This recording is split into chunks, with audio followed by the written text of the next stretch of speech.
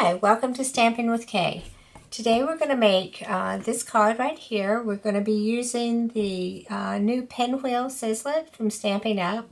It was a lot of fun and I had a great time making this card. So let's get started.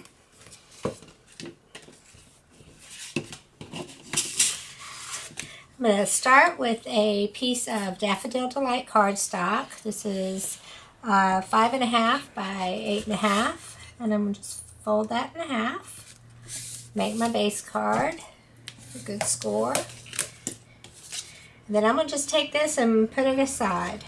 The next piece I have, we're going to be embossing, and we're going to use this with a Cloudy Day embossing folder.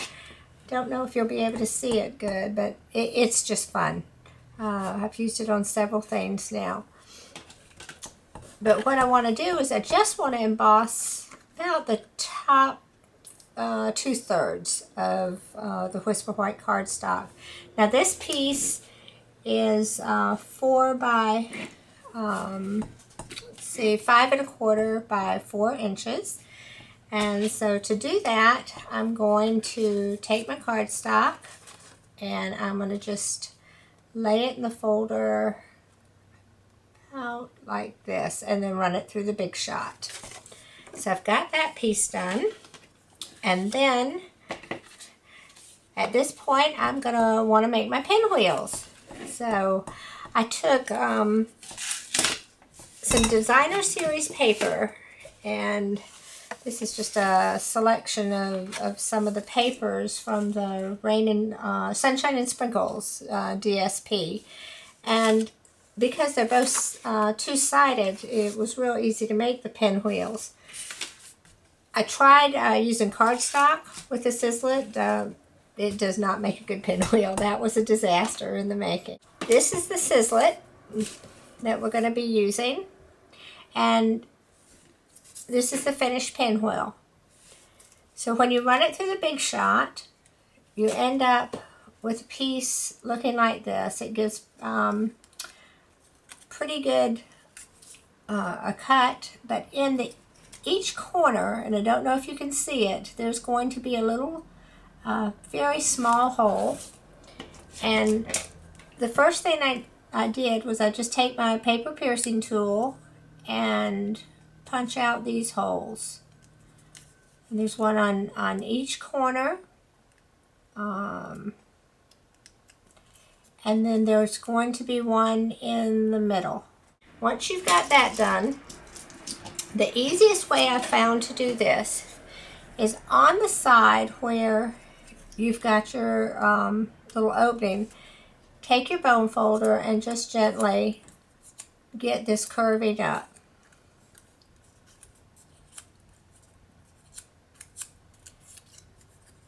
So you want to do that to all 4 sides. And then by my paper piercing tool, you could use, you could use a needle, you could use just about anything to do this.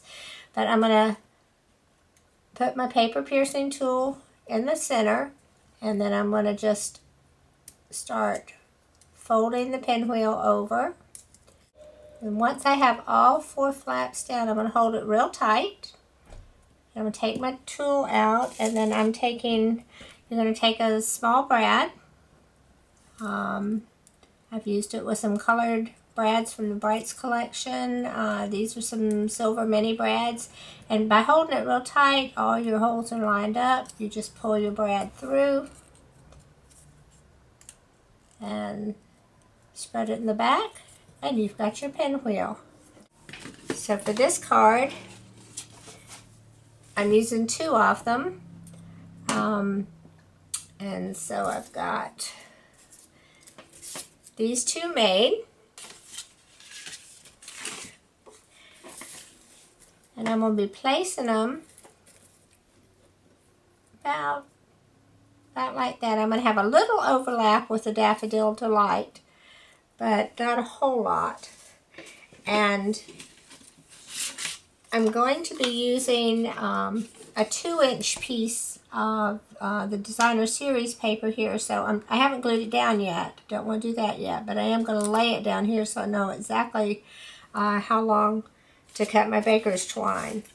I've got some Island Indigo baker's twine that I'm going to cut, and that's going to, I'm going to use this, my twirly bird stick. Okay, at this point I've got my twine laid out, and what I found that held it best was I took a dimensional and I just stuck it on the twine.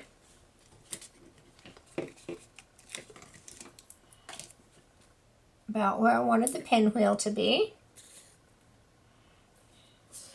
And now at this point I'm going to put some snail on my 2-inch piece.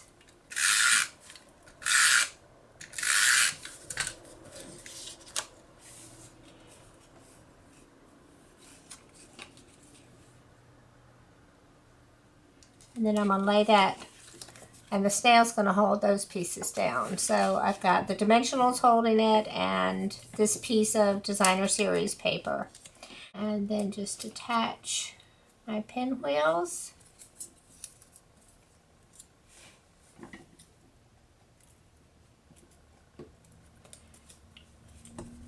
And now I'm going to just trim up this paper. Okay, at this point I've got my paper attached and the pinwheels are on, and I want to apply this ribbon just around like that.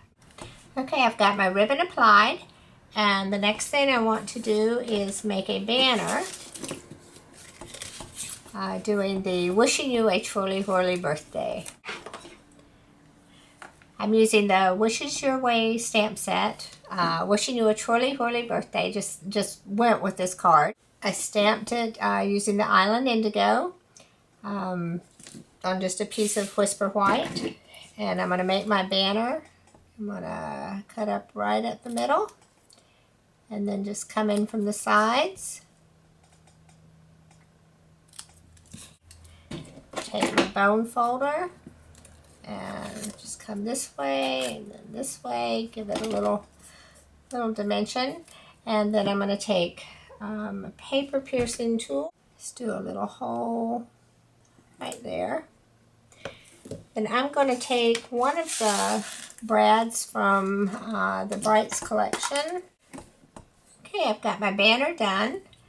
I'm going to take my paper piercing tool and just make a hole, stick the brad through,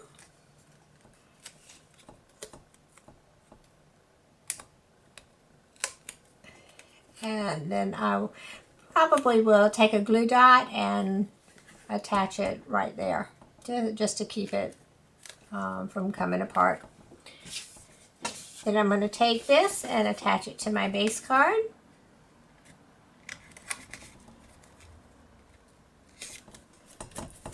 And there you've got your finished card. I'll be putting a piece of Whisper White cardstock on the inside and a sentiment. And you've got a pinwheel card using the new Pinwheel Sizzlit. Thanks for joining me. Come back and visit at stampinwithk.com. Bye.